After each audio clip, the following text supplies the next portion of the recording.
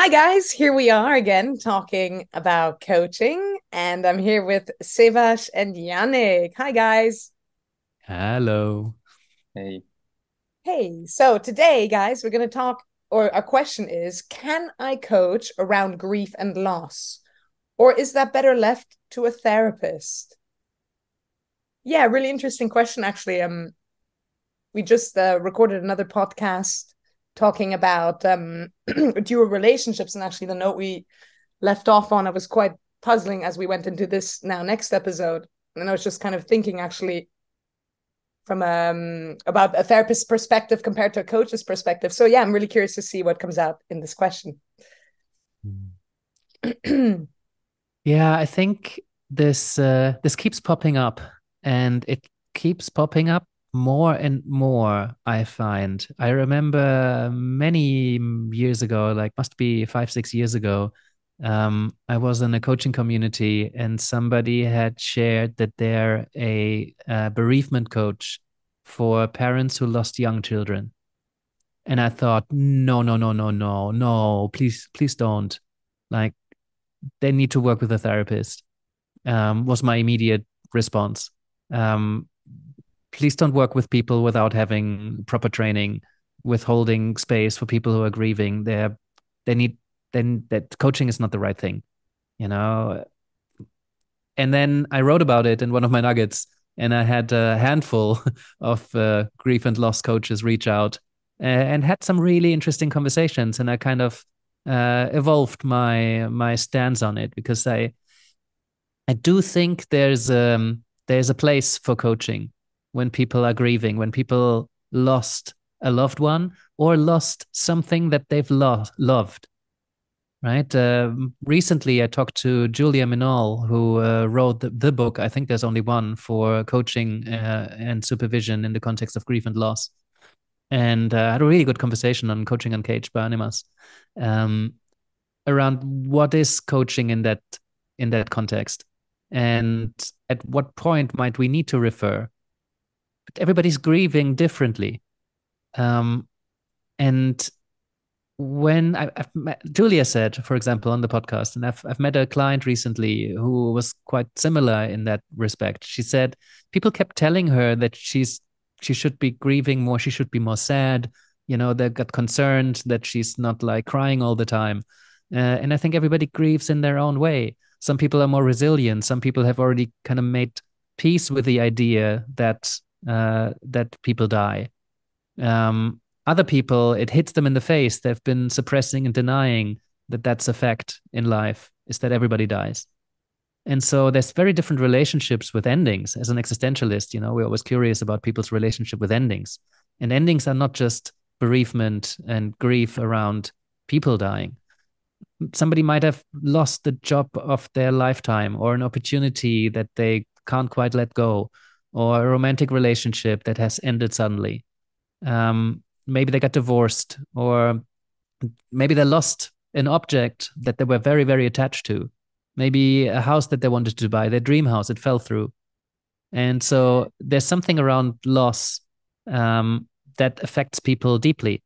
And depending on where people are, how resourceful they are, how affected they are by this loss, I think there's a place for coaching.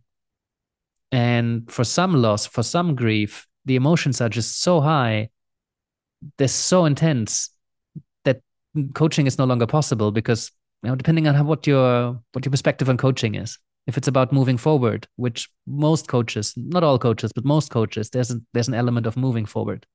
And initially, when I thought about grief and loss and bereavement particularly, I thought for probably the majority of people who are bereaved, they just need to process that you could argue that that's part of moving forward, but like for when somebody's clinically depressed, at the clinical end of depression, there's just it's not possible right now to form a positive thought moving forward. So coaching in that perspective is not possible. So it's the wrong thing to engage somebody on, and it can actually make it a lot worse when the coach gives you the impression that I should be moving on, I should be progressing, I should be growing. There's post-traumatic growth, right? I should be learning from this and make sense of this and have a better life afterwards. It's not always the case. And if there is a sense of that's expected and I'm doing it wrong and I'm not moving forward enough, I think that can be extremely detrimental and can make somebody's bereavement experience a lot worse. So in that case, please, please, please don't coach anyone if they're in that state and if that's your style of coaching.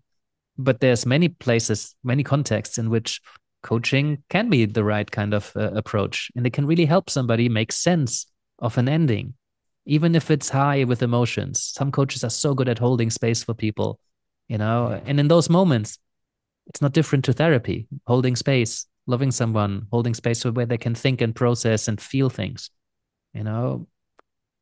So I'll pause there. I talked a lot, I feel. What do you think?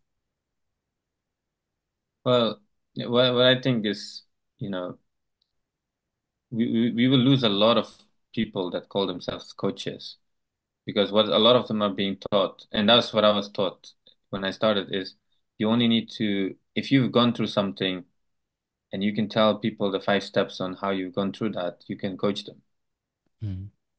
and I think unfortunately a lot of times this is how people are sold into the coaching dream of like, okay, you know what, you can build a career, you've gone, I've heard the craziest things like, oh, you've been abused, okay, now you can help people that have gone through that, and you've lost people, and this is very common, and I think where it really makes a difference is when someone says, okay, you know what, I really want to do this. Now I'm gonna, and I've seen coaches that then the training in therapy and training in specifically, they specialize in that area, right? Well, how do I hold space here? What are things I really need to know, right? What is really important? And they go really deep into it. And I think and unfortunately, I think, I mean, I'm making this number up, but I think it's probably quite accurate. It's like 70-80% of these coaches, they don't do that, Mm. especially not in the first 1 year or 2 year. And this is not just specific to grief and loss, but I've seen this around people that, have gone through sexual abuse, people that have gone through loss, grief. There's that they start doing this work without really even a lot of coaching experience, let alone be therapy experience or specializing in that subject area. Because a lot of times this dream is sold around you just need to be 1 step ahead, right? So, Mm. just come up, just write down 5 steps on how you went from being lost to like where you are now, and teach that to someone. And you can call yourself, the grief coach. Yeah, I went through a divorce, so I can coach you through your divorce when actually my divorce and your Yeah. divorce would have been completely different experiences, or at least somewhat different experiences. Yeah, and Mm. if that's your style of coaching, I'm not necessarily knocking it, right? Because there's something in the connection that is immediately there when someone had a very similar experience to yours. You're immediately going to trust them more in some strange way, you know, because there are many parallels to the experience of loss or grief or divorce or whatever ending there is. And so being with someone who makes you feel like they understand, that that has a big effect on someone. I'm not alone in this, and if you pick your clients very carefully, if they're very similar to you, if they have similar values, similar beliefs, similar worldviews, similar situations, similar length of, relationship before it ended, for example, similar cultural background, the more similar somebody is to you, the more similar their experience is, the more likely it is that what worked for you also works for them. And so you can offer some advice and suggestions from a position of knowing, whether you know that from your own experience or you know it from having gathered expertise and studied things at depth, talked to a lot of people about it. So I'm not going to knock the more directive style of coaching from own experiences or from knowledge. Uh, Facilitative coaching is different. You don't necessarily have to Mm. have gone through any of this to hold space for someone and allow them to figure it out. Um, so it's different ways of working, but when you do work in that directive way, you need to make sure that you choose your clients very carefully and it's very limited. And in reality, coaches do make parallels to other people's experiences that may or may not be there.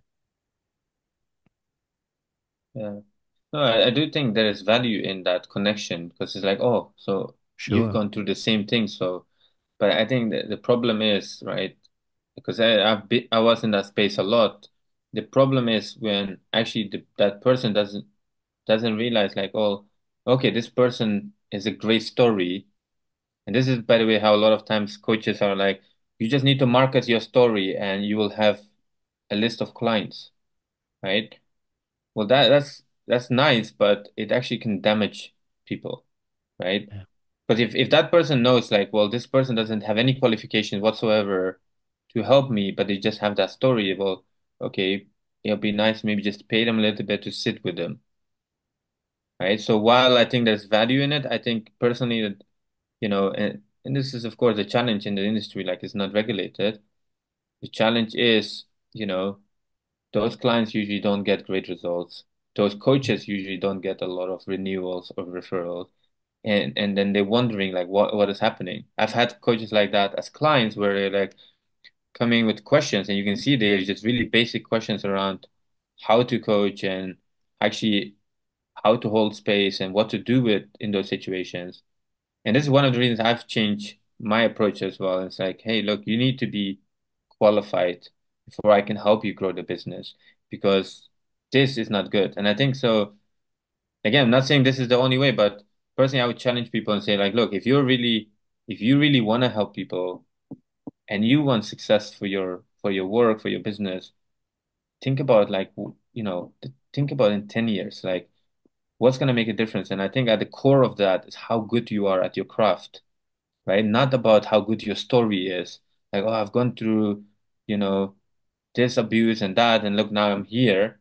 But how well equipped are you to really help people, right? Even if you didn't have that story, and I Unfortunately, the think that, story is often more powerful than the craft. yeah, and no, I think it's important to share stories. Like we all have stories that can be very powerful, but I think it's coming back to how good you are, right? I And at agree, yeah. that beats any marketing long term, Long right? term, yes. But short term, unfortunately not, right? A powerful story gets people to connect with you a lot easier. And if you're then not totally crap, you get a lot of work. I think in the long term, you get more work if you're really good. But, we live in a very fast world. Um, but that I think gets the conversation in a very different direction. Nikki, I wonder what you think about this. Yeah, I've been really, I think, yeah, you've both made some really interesting and valid points. I've just noticed, I've got maybe a slightly different take just based on my own personal experience with a situation like that. I both had a therapist and a coach at the time that my dad passed away unexpectedly. So I guess I'm kind of here kind of trying to reflect on how did both these processes support me during that time. Um and I think, my memory, I mean, fundamentally, I can see in that moment that the way they were also approached by my therapist as opposed to my coach were different. I did feel like in therapy there was more of a space to delving into the feelings and, doing the kind of work that's typical of therapy. Whilst I feel like with my coach, what I really appreciated, of course, we spoke about it as well, but maybe a bit more removed from like the more emotional side of it, but it certainly came into it. I did feel if at the end of the day that the coaching, however, helped me in a way better, maybe not to process, but to actually move forward and to continue to move forward by giving me a little bit of like, steps and actions and things to like, keep moving in a direction and not stay maybe stuck in the pain and emotion. And maybe that's a need that's particular to me to have that in a time when I'm grieving. But so my experience was with it, both were really helpful. They just did different things. And I think that's what they're supposed to do to some extent. Not that there isn't some overlap, but yeah, I think, if we're looking at, specifically a grief coach, even though that's not written into the question originally, yeah, then I kind of see the points that you're making more. But anyway, that was just to share a little bit of a different take on it. Yeah, thank you so much. Sorry I had to go through that. What that brings up for me is that it's so important if you do work around loss or grief of some sort that you have a good agreement in place. particularly around limitations and boundaries. So I've taken on a client who was fairly recently lost his wife. And I certainly hesitated a lot, you know.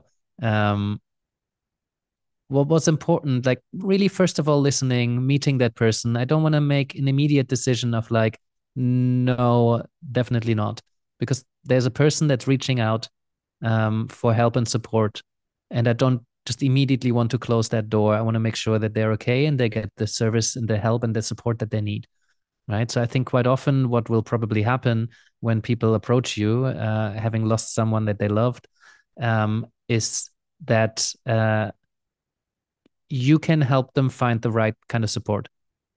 No? So this person struck me as really robust, very resilient, um, willing to process this, but like very rational. And so I was sitting with this experience and I'm like, well, and I told him all of this, by the way, I was very transparent around it. It could be that session 3, the floodgates open, and all the emotion breaks through. And at that point, I may not be the person who's willing or able to hold that kind of space. Because once somebody starts crying, they might not stop for weeks. And they might just sit there and cry every session for a while. That's not the work that I'm doing. I possibly could, just as a human being, hold space for that person who's grieving. I don't want to, and I think I don't understand the complexity of grief to a point where I feel I'm a qualified person to hold that space. But how they presented on the day made me very confident that if that were maybe not to happen, if they're just that kind of person that processes grief differently, this was not sudden, this was not unexpected. This was an illness that was there for a long time. They'd already processed a lot of the realities around that. Their worldview, their belief system helped them to, well, that's just how life goes sometimes. And it's sad. I don't have regrets. I think I felt I could really help that person, possibly even more than a therapist who is like just bringing out the grief, bringing out the emotions. I don't want to make that person cry, but I appreciate that there's a possibility that we'll reach a stage, maybe soon, maybe never, maybe very quickly, where it just is no longer the kind of work that I do. And I just was transparent around that. And we were working in partnership. And he appreciated that there may be a time when we stop working, and maybe it's better to see somebody weekly who's trained at holding space at emotional depth. And then we agreed to give it a shot. So, but I certainly took that to my supervisor. I certainly reflected on that. I was, if anything, a bit too careful, even. Must have brought it up 3 times to really make sure that this person heard that there may be a time when this is no longer working, so that at that point, it doesn't feel like I'm abandoning them, but that I care so much that I'm willing to not work with them. And I think that's very, very important. If somebody's floodgates open and there is a lot of emotion, the worst thing that can happen is that the coach all of a sudden is like, oh my God, this is not me. No, I can no longer work with you. That's why I need to be very, very sensitive, I think, with bereavement and grief. Yeah. Yeah, I coached someone last year. I think a few months after she lost her husband, and I think it was very tough. I think, I think it's useful if that person, like, Nikki, like you had support, you know, if they have a therapist on the side, if they have some support on the side.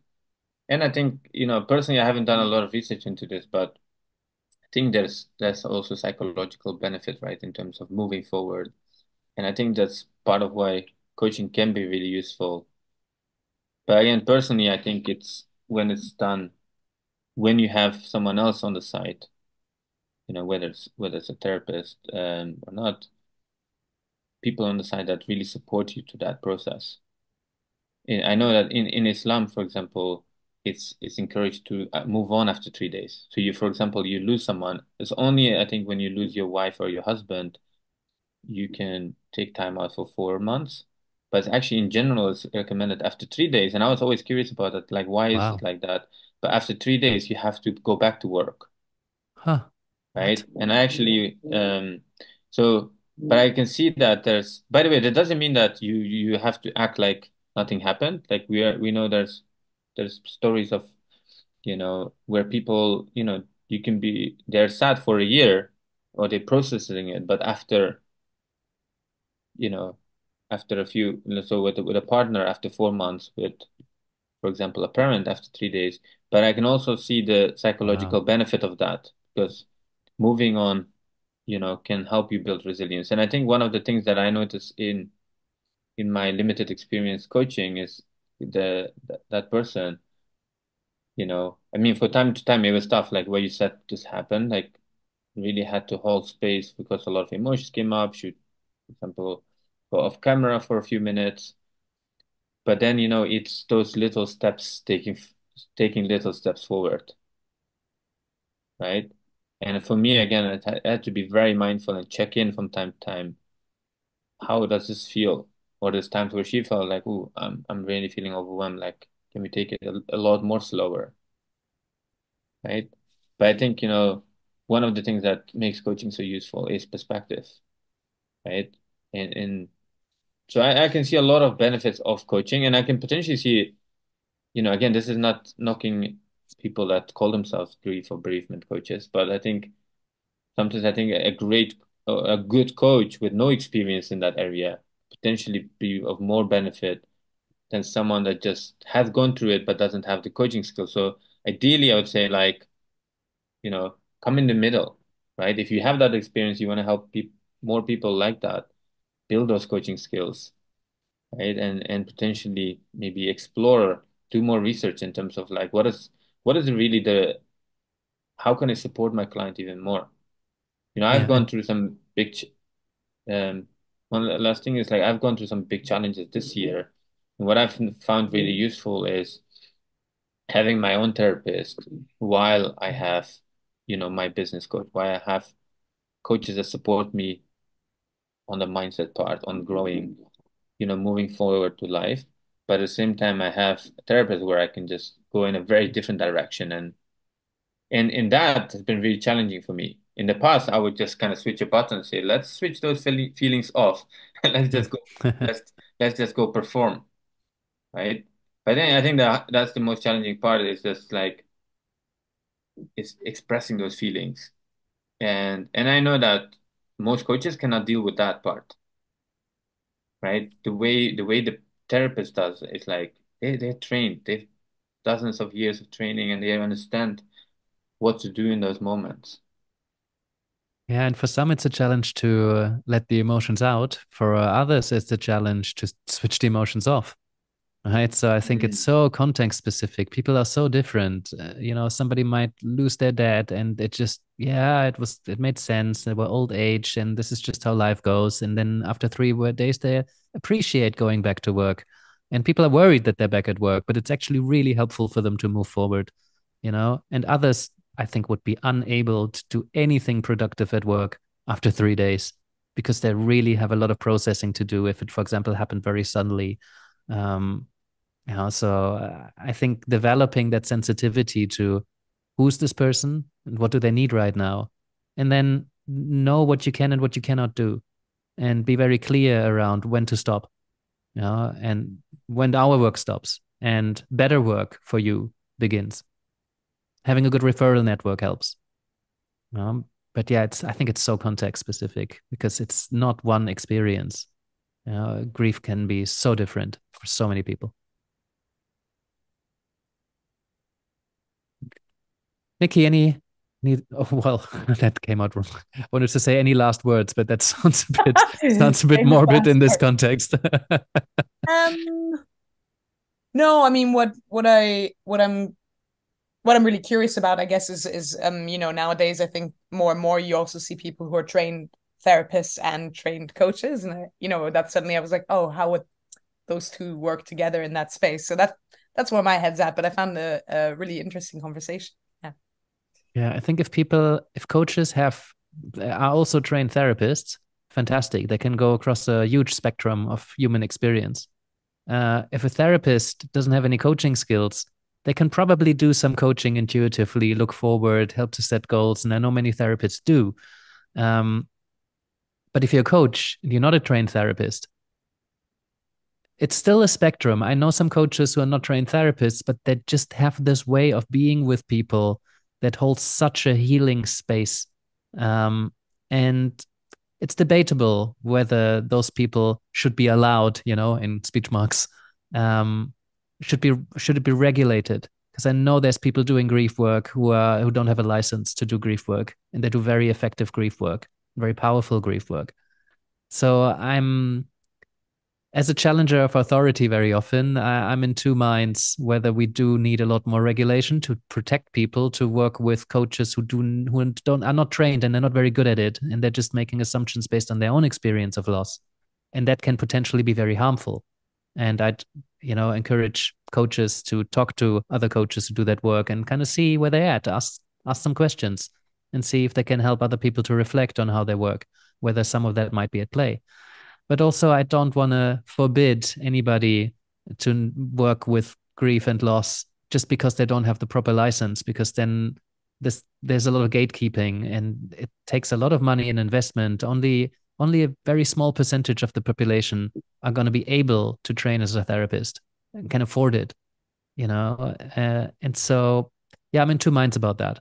But I hope we could raise enough questions for coaches to consider or maybe reconsider doing that work. Cool. I think we have to stop here. We're out of time. Thank you so much. Again, if I have another handful of conversations about this topic based on this conversation, I'd love to. So if you're a bereavement coach feeling deeply offended, I'd love to hear why.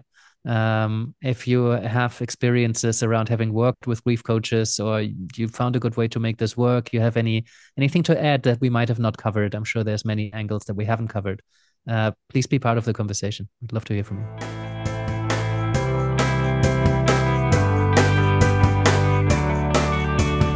Thank you for being with us today.